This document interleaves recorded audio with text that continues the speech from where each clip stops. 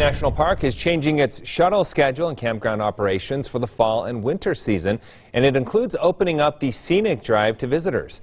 ABC4 Southern Utah correspondent Jordan Verdadero speaking to park officials and has this report. Just as the leaves are changing, so are Zion National Park's shuttle and campground operations. The Zion Canyon Scenic Drive is opening up for visitors on November 29th. We're not going to be running our shuttles for a while, and folks are going to be able to drive up there to see things for themselves.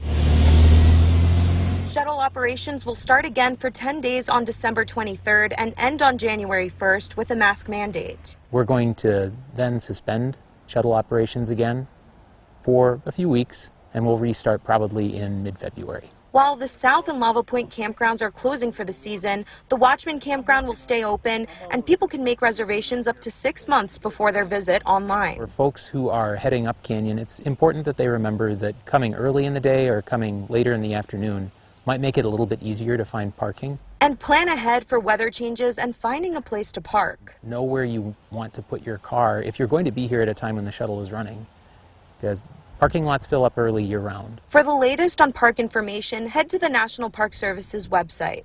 Reporting in Springdale, Jordan Verdadero, ABC4 News.